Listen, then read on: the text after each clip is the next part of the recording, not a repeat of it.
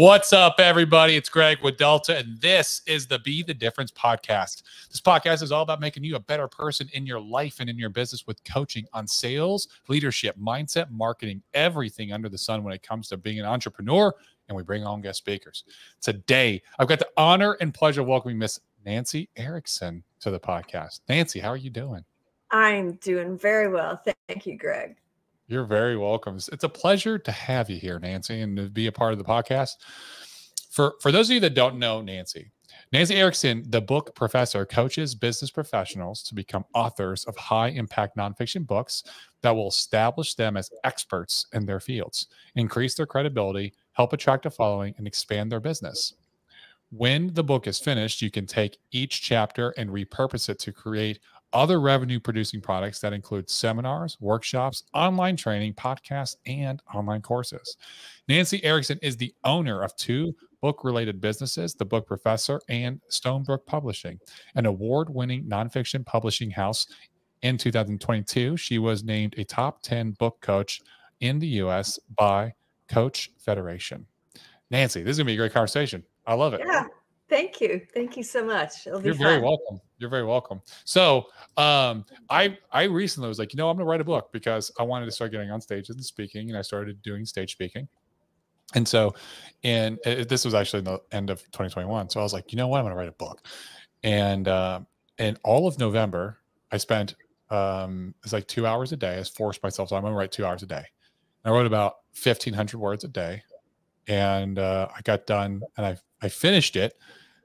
And I want to go back and actually edit some more because I'm sitting at about 35,000 words. You're still sitting on it? I'm still sitting on it. I haven't published it Greg. yet. We got to get that out to the world, get your brilliance out there beyond your podcast. So I know, right? Yeah. And so so I talked to some publishers. It was all like the done for you services. And so I was like, I don't know. And I was like, well, what if I can't market it well? What if it doesn't sell? And then I was like, well, what if I could do like a bigger publisher that, so I looked at that and it was actually expensive coming in because they're like, hey, we got to pay for professional editing. Yeah. And we got to get it edited, and we're going to edit it, basically make it like where it's sticky, where it reads really well. And of course. Page turn, right. And so I was like, well, I had the money, but I was like, but there's other things I'm trying to do. And I was like, I don't know yet. And so I put a hiatus on it. And so I've been sitting on it for months now. Well, I'm glad you didn't publish it without editing it first, because that's one of the most important steps is that, every great writer has an incredible editor that really makes everything just come together and shine. So, writing a book is, they say like 85% of people think about writing a book, but when you actually sit down to do it, it's harder than you think. And the problem is because you don't know, how would you know how to do it if you never had before? So even starting, I'm really impressed with your schedule, 2 hours a day and the word count that you established. And you are obviously a disciplined man. I can look at you and tell that. And that you do what you say to yourself you're going to do. And many people don't honor those promises and need a lot of coaching and accountability in order to achieve things. Because it's a long-term project. It's not like writing a blog post or an article or anything like that. It's similar. You're very invested in your podcast and you do lots of recordings and you've been hitting it hard for a sustained period of time. That's what writing a book is like, except writing a book, it gets over. You finish. When you're podcasting, you're going on into perpetuity, hopefully, right? Yeah. But it's a finite project, but it's important to be committed during that period of time so you actually finish and get your ideas out. So that's that's what we help people do that. But it's just really a joy to be able to see your ideas come alive in a very targeted manner so that you're actually able to get, your message out into the world where it can do its work. So, yeah. And that's what I hoped. It's like a sales entrepreneur book. Yeah. But it's my story. It's all based off of my story and like of course lessons that I learned. Yes. And like all the mistakes I made. Right.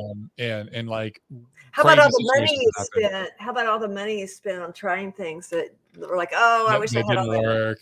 Absolutely. Well, Absolutely. that's the entrepreneurial journey, really, isn't it? You know, It is. we take a step and we make a mistake, and then we're like, oh, should I take another step? And then you do, and you just kind of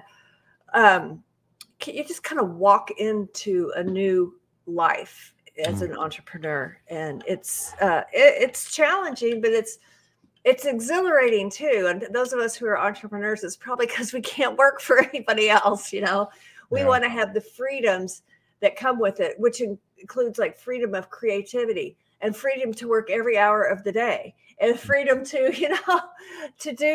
pursue the projects and to pivot, when we find that necessary. So absolutely. So, well, I'd like to read your book, so I hope you do get it out. I'm going to get it out. It's going to happen. I got to buckle down and get an editor because I'm not an editor. Well, like, hey, you have to get somebody professional. I'm the best editor I know. So, well, Nancy, we're going to have to connect. So we're going to have to connect. Yeah. So what got you, what I guess inspired the passion for you to start doing book editing and book publishing and stuff? Well, it was a weird journey, actually, Greg. I got here sideways. My original career was in high tech. I was a systems engineer for IBM, and then I worked for Oracle Corporation as an application sales manager, and I was making a lot of money, multiple six figures, and I hated it every day of my life. And it just was so high pressure. You working with large corporations in the sales side of things. There's a lot of pressure, a lot of, multi-million-dollar quotas. And I don't know, it nothing about it. I could do it and I was pretty successful, but it was so hard, and there's so much efforting and so much nail biting and such. And I never could have left that because of the money. And, I was funding college educations and stuff like that for my kids. But about in the early 2000 area, my dad was diagnosed with a terminal brain tumor. And we knew that he would only live about 7 months. And that was pretty classic textbook. So I quit everything. And my folks were living in Florida. So I went down to Florida to help them through that time and to stay with my mom for a little bit after my dad passed away. And when I came home, I was like, first of all, that's the best way I could have ever used my time ever. It's the best thing I've ever done in my life, is to be with my parents during that time. But I came home and I was like, at first I was a little freaked out. I was like, oh my gosh, now what am I going to do? I quit my job, And then I had another thought, and I was like, oh my gosh, I can do anything I want because I quit my job, So I had always loved to write. And when I was young, I had things published. I was a total bookworm as a kid. And so I thought, well, maybe I'll hone those writing skills a little bit. Yeah. So I was looking around, for classes to take in these undergraduate classes. I'm like, well, I've already done that. I don't need to take those. I ended up going back to school and getting a master's degree in writing. I got an MFA in writing. And when I graduated, and those programs is like 2 years, around the clock. So when I graduated, they actually asked me to join the faculty and to teach writing, which I did. And I also started the publishing house, Stonebrook Publishing, at that time. I really was drawn to nonfiction. I mean, I really liked people's real stories and how did they get where they are and what did they do and what did they overcome and such. And so we started the publishing house, and I had a couple of really good hits right out the chute.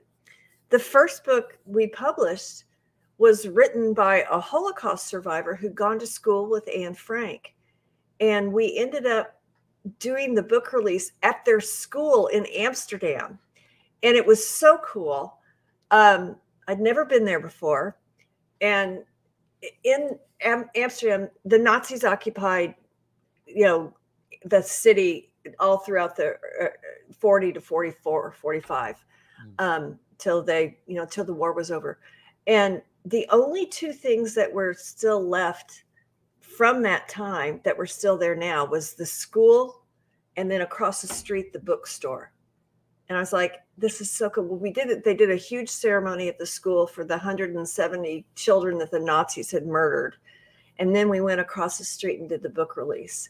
And it was an amazing experience. Then the next I bet you that was just it was, well, first it was amazing and surreal.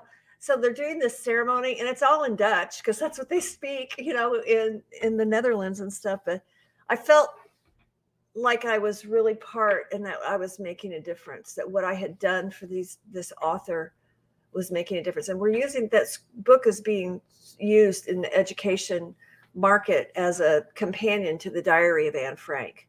Okay. So then the next book we published, we got back cover endorsements from Sir Paul McCartney and Cindy Crawford. And I was like, I think I know what I'm doing, because these people certainly wouldn't be lending their names to a product that is, anyway, that was a whole amazing experience, because I've been in love with Paul McCartney my whole life. Anyway, but the crux and the whole reason for me wanting to publish nonfiction books is that we have a whole lot of problems in our world, and we hardly know how to name them, much less solve them. But I honestly, truly believe that the answers are trapped inside of people like you. And that when you simply tell your story and what you've been through, what you've achieved, what you've overcome, what you've developed, etc., that you become the source of two things that people can't live without. And those two things are hope and help. And that when you simply tell your story, you can encourage people and help them along. And that's what I wanted our publishing house to do, is to be to publish works that would be helpful to other people. So but there was a problem. We had those two great books, but then there was a problem. The manuscripts we were getting submitted to us for publishing were so poorly written, we couldn't do anything with them. But they had that seed of what we were looking for. And I'm like, oh my gosh, should this be limited to just people who know how to write and construct a long form written project? And I really felt like I was responsible for the stories that we got. And so I took a year off of the publishing, didn't publish anything for a year, and wrote just a step by step by step by step by step process that takes people just from their idea all the way to the end game with the published book on the market, as a product. And so, and that's what I've been working on since then, is helping everyday people. We work, your podcast is called Be the Difference. That's what all of these people want to do. They want to be the difference in somebody else's life. And we've morphed a little bit in that, you mentioned some of the stuff that we do with the book afterward that we can get into later, but if it's a crowded world out there, there are a lot of voices out there. How do you differentiate yourself? You have to find a way. Yeah. And writing a book is one of the best ways that you can do that. Because I believe that if you want, a bigger audience, you need a bigger platform. You have to level up and engage in ways that you haven't done before. And writing a book will certainly help you launch into more of those avenues. No, I agree. And mine started as I felt a necessity to launch my platform. Yeah. And really to podcast speaking engagements, etc. Mhm. Because it automatically, if you have a book, you're like seen as like, oh, well, they're a subject matter expert on this topic that they wrote about. Well, yes, but only if the book is well done. Exactly. I mean, there's some caveats to that, but you're right. When we've worked with a lot of people who wanted to be speakers, and one guy that I work with was already doing some speaking, but once he got his book, he got booked for higher and higher and higher paying speaking engagements. Now, of course, he was good at what he did. It wasn't just about getting booked. It was about delivering on the promise of his message. But his book, he was able to, increase his speaking fees 3 times that first year, just because the fact that he had this book and the opportunities that it presented. Yeah. I think one of my fears, just to be candid and transparent, was it goes through the publishing process. It gets edited, it gets the publishing, it gets printed, all that. And then what? Like, how do I market it? What if I can't market it? What if it doesn't sell? What if I'm like, oh, I got this book and like no one buys it, right? And I just got this fear, right? And so, and I know that's what's holding me back. It's valid. That's valid. I think that's valid. So, I think that there's a lot of fears and hesitations and insecurities that usually come along with publishing a book. And once it's out there, you're there. It's a lot like standing naked in the public with your skin stripped off. It's scary.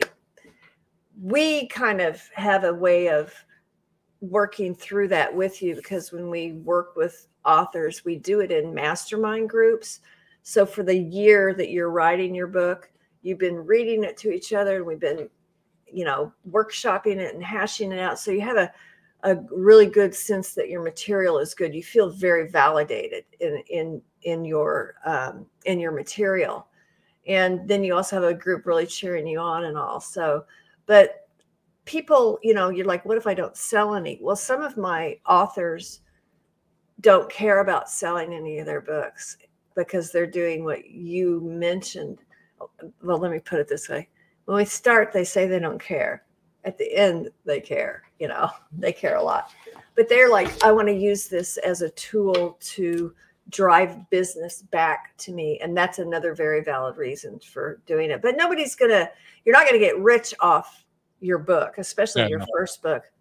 You may not even make all your money back, but it can achieve other things that elevate you in other areas as well. Yeah. But it's very vulnerable. It is very vulnerable. So it helps to have a kind of a team that's supporting you all the way through that and all. And there's a lot of ways to market books. We don't do book marketing, but I partner with book marketers with my clients. And I got to tell you, one of the hottest ways to do it is by being a hot podcast guest for people to get your ideas out. And one of the things about marketing, and it's any marketing, is that you have to get outside of your own circle to reach new people. And which means, you're going to exhaust your list of friends and family, and they're going to all buy your book, and people do a few Facebook ads and all. But if you really want to launch, you need to have other people's networks that you can connect with in order to do that. So I'm sure you find that with some of your guests even. Yeah, I've had a lot of guests that come on that just are either they recently or they're about to launch a book and they're announcing it. So, yeah. So, writers write to be read. So we want people to read our book and all, but there's no such thing as going viral or any of that stuff. That just, people, I don't even know why we talk about going viral anymore, because your book won't. And we set really realistic expectations with our clients. So can I tell you a little bit about the process? Because that will, definitely. That could let me show you some of the opportunities at the other end. So we always start off with, most people come to us with an idea. They haven't written anything. And a lot of times when people just sit down and write, unlike you, they write a bunch of stuff and it's all tangled up. It just doesn't mesh.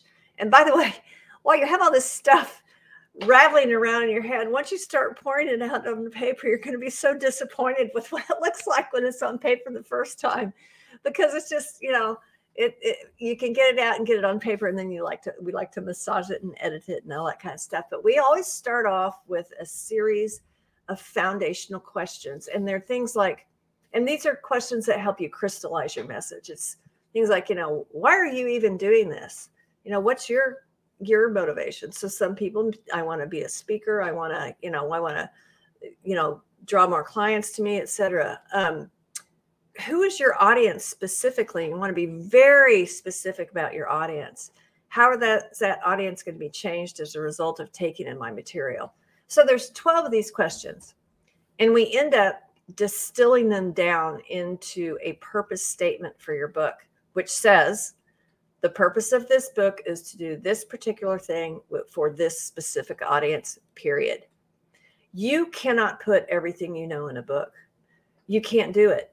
So you have to be very focused on what your purpose is, your message, and your audience.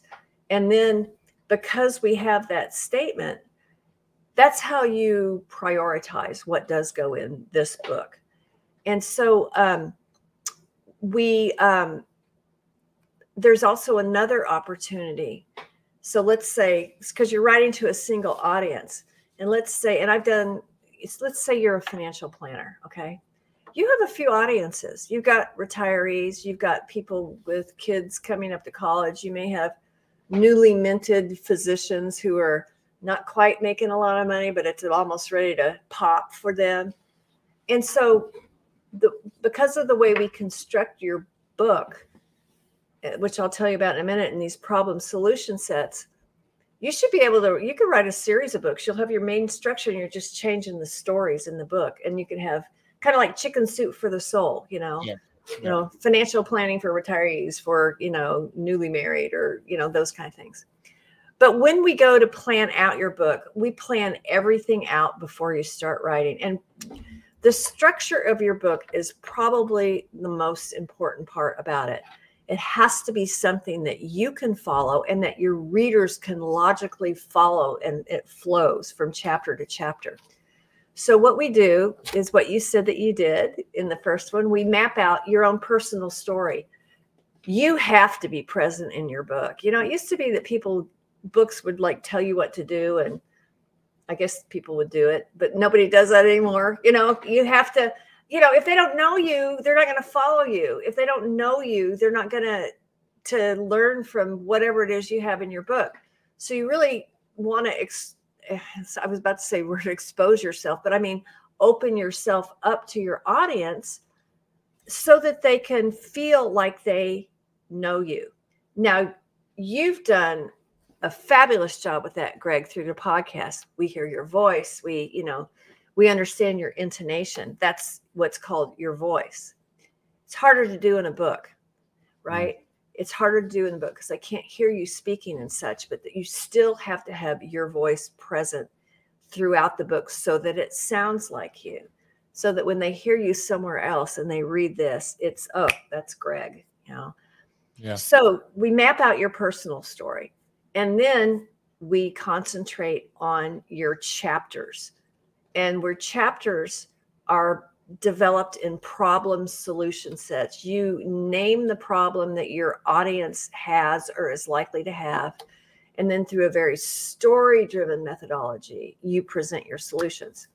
So your book, okay, so we're short attention span, high entertainment type people, right? Your book has to be informational and educational and entertaining. Yeah. Entertaining. So how do we entertain? You just tell stories, and it's a flow of stories. And I tell people, you write in scenes. You don't just dump information out. And we get to one part in our course, I tell people, okay, so we need to write, your book needs to be like 70% scenes and 30% summary. So that's 70% where you're showing them something or telling the story, and 30% where you're giving instruction. So, anyway, so once we have constructed those book maps, and it's like it's a visual representation of everything that's going to be in your book, kind of like a mind map. And so you've got every point you're going to make, every story you're going to tell, every lesson learned, etc. And so then you have these maps. There's one for each chapter, so that when you start to write, there's nothing at all that even resembles writer's block. Writer's block is just sitting there thinking, just kind of fiddle farting around and saying, oh, I don't really know what I'm going to write today, and blah, blah, blah. You'll know it's on paper. And then you're got your butt in the seat and fingers on the keyboard. It's execution mode. And then you can pour out that first draft. So, and then we go through a lot of, the thing that is so exciting to me is that our authors surprise themselves. They are so much better than they thought they ever could be, just by learning some approaches and tactics and tools for writing. Basic structure. Yeah. Not just that, but like when you're writing, when we get to the part where you're doing your first draft, that's where I put my professor hat on. And I teach you how to write really compelling, creative nonfiction. And I don't care if you're writing a book that has a bunch of numbers and all, or if you're explaining, how to bake a cake. You're going to have fiction elements in your book, because the whole point, okay, so it's not really about the book. It's getting your message across to people. And if they don't read it, you won't have accomplished that. So we want to make sure that we make it entertaining enough so that they keep reading and reading. And all along, you'll be dripping little stories in, that are meaningful to you and to your audience. And you're going to really surprise yourself. I mean, some of the people who have come to me and have said, I don't really write it myself. I just want a ghostwriter. And I'm like, no, you really don't. I didn't want to do that. I heard people be like, oh, it's got a ghostwriter. I'm like, I am the reason I am anti-ghostwriter. And I'm anti-ghostwriter too. Because number one, you can do it yourself, and you can do it so much better. A ghostwritten book is only going to be as good as the interview questions they ask you. They are not going to go deep into experiences that you've had, like we will together, to get these stories and this meaning out of it. And, it's just, I don't know. And this whole thing about AI and writing. I wrote an article for our business journals about, don't ever try to use AI to write your book, because number one, as business people, hopefully the foundation for your business is your integrity, number one. Yeah. And number two, anyway, there's a lot of reasons. You can't copyright anything that AI writes, because you didn't write it. It's not yours, So anyway, there's a lot of, I have a lot of pushback on that. There are some good uses for it, but not for writing your book. But anyway, so once we get your rough draft down, then I take you through some editing exercises that really make it shine. And at the end, you'll really surprise yourself with what you have accomplished, and it's yours. I mean, you did it. And anyway, it's a very iterative and small bite process. It takes a year, but our clients are coaches and speakers and people who are experts and subject matter experts, and they, nobody quits their job to write a book. So we chunk it in a way that you can get it done. Yeah, no, that makes sense. So my book structure is, I set it up into 3 sections. Each section is 6 chapters. And these 3 sections are 3 phases of my entrepreneurial journey. Oh, wow. That sounds great. And so basically the intro was when I was terrible. And we're all terrible. Yeah, when we start, and all the mistakes I made. And then my second phase is when I started to get good, and how I started to, get my feet under me. But still the learning experiences I had, and some stories and things I learned in specific situations. I was like, almost like serendipitous examples of like an example, like a situation would happen in a home, and or in a sales situation. I would be like, like, I'm going to try that again. And then it would try it again, and it would work. I tried again. But it was like the craziest story of something that happened. And then my last is when I really started to take off and how I created my company. That's the fun part, when you find your groove and you discover that I can do this one thing really well. So this is the thing I want to keep doing over and over and over again. And you don't have the distractions, and you kind of know what you've set in motion and want to continue that.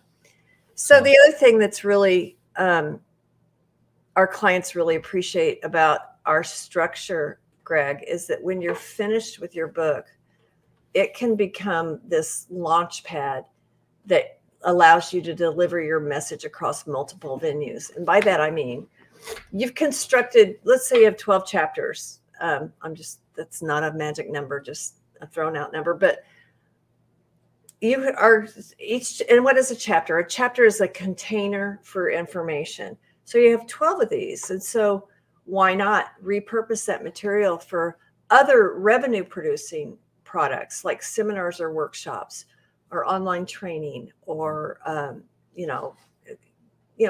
I've had several of my authors start podcasts about their topic and use their book material for that. But I am a big believer in two things. And that number one is doing things the right the first time. And that's what this process allows you to do. And the second is using what you've created to have the greatest impact. And you can slice and dice your material and your ideas to reach, because the thing is, everybody's not going to read a book. You know that. Yeah. So, but they're still in your audience. So why don't you meet your audience where they're already engaged through some of these other opportunities that you have to spread your message? No, you're absolutely right. And I could see almost like, for the way that I wrote my book, I could almost have different speaking engagements. Oh yeah. In most of my chapters. Right. So, well, and that's the thing too about speakers. I was part of the National Speakers Association for a long time, and one of the things that they're so good. If any of your audience is thinking about speaking, just start going to those meetings. You'll enjoy them. But speakers have, the big ones. I know some who have been like major speakers on worldwide stages. They have about 3 different presentations that they've really honed. And so you have opportunity in your book for each chapter to craft something from each one of those chapters, find the one that works, and just keep doing that delivery. Over and over again. Yeah. Repetition is a beautiful thing. You get really good at something when you repeat it over and over again. That's true. And and it's like I said, that's where the magic happens as an entrepreneur, when you find that one thing that you can groove into and just keep being the difference for other people in that area.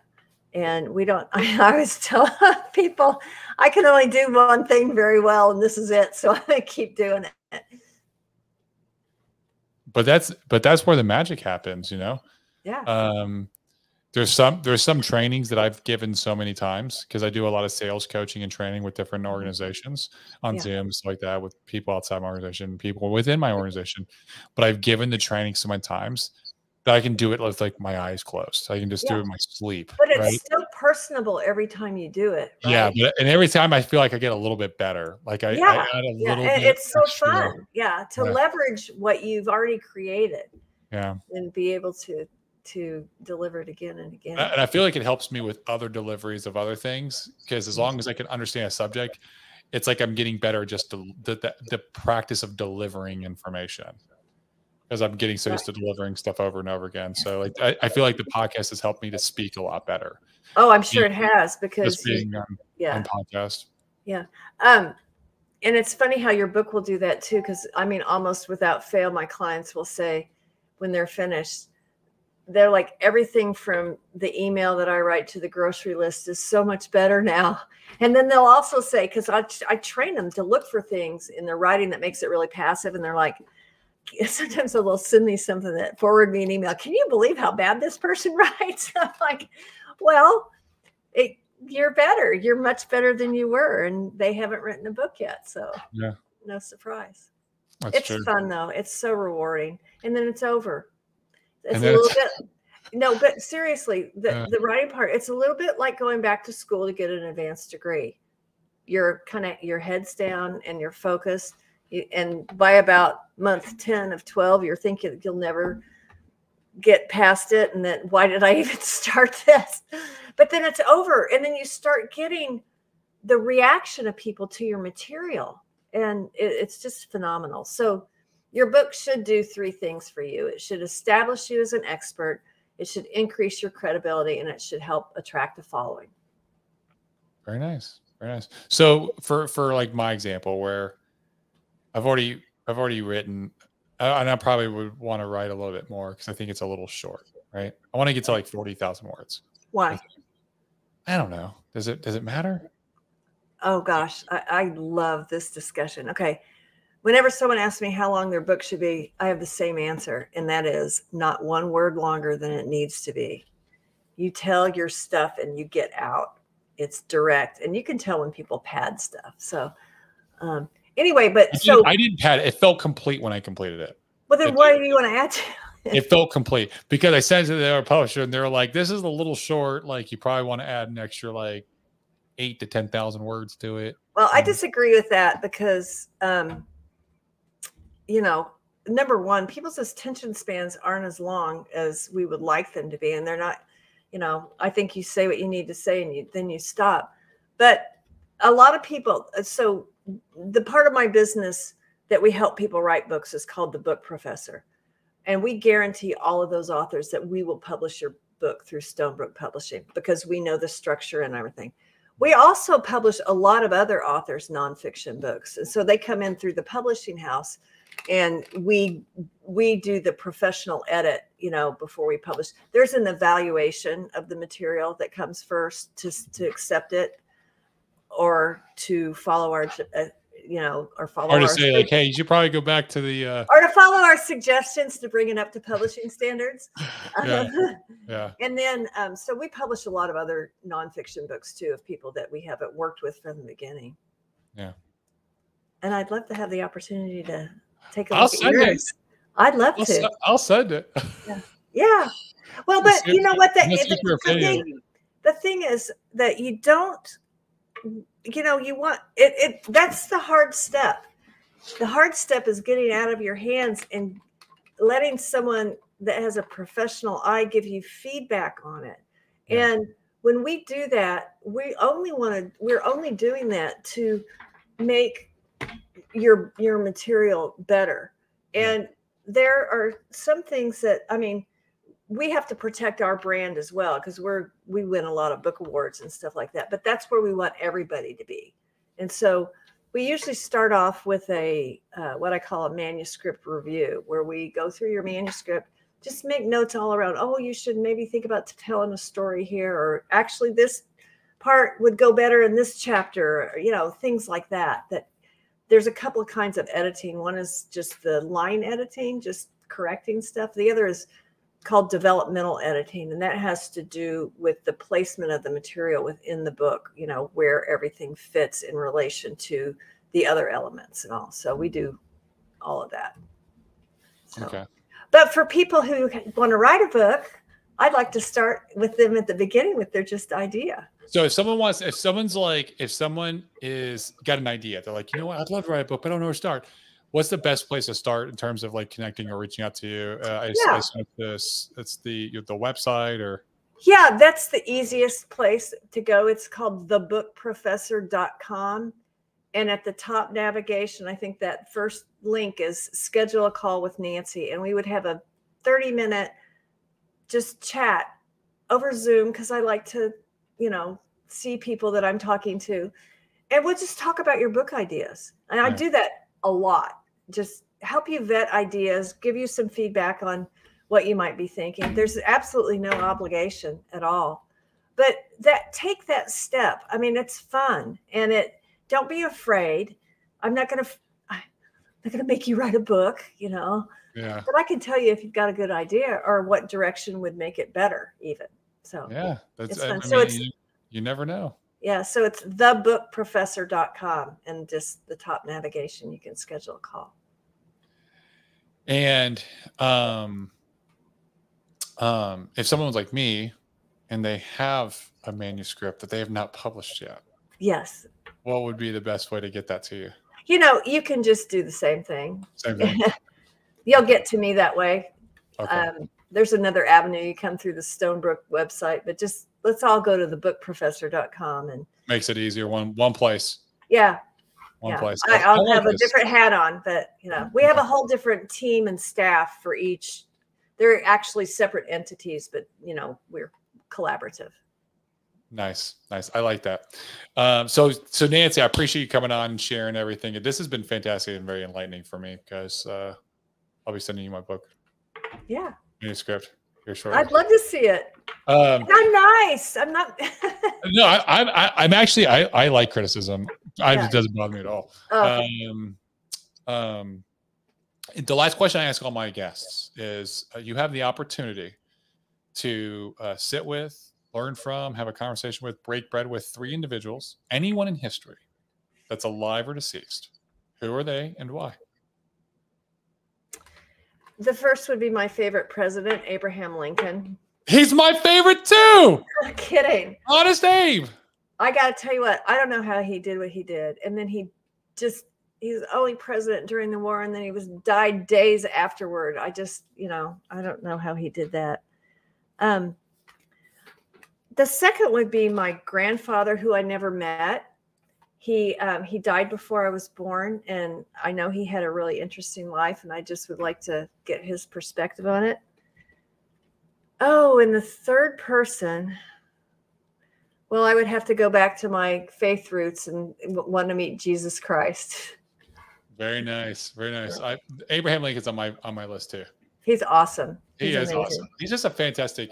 And depressed, and had a crazy wife, and poor guy, his kids died. I mean, it's just, I don't know how he did. He's a good person. I know. He just persevered in the face of all these insurmountable odds, and it did not change him. Plus, he grew up in the woods for a long time without parents, and just, yeah. Yeah. Amazing person. Thank you so much, Nancy, for coming on the podcast. This has been a fantastic conversation and very enlightening as well. So thank you. For those of you watching, you watched till now, that obviously, or if you're listening, obviously you got some value. Do me a favor. The best thing that you can do is share this content with other people that can also get value from it, because there's somebody out there that that wants to write a book. There's somebody out there that has an idea. There's somebody out there that's probably already starting and maybe need guidance. And this is the perfect opportunity to share this content that you can send them to Nancy, and this is somebody that can help them to get their idea out to the world, right?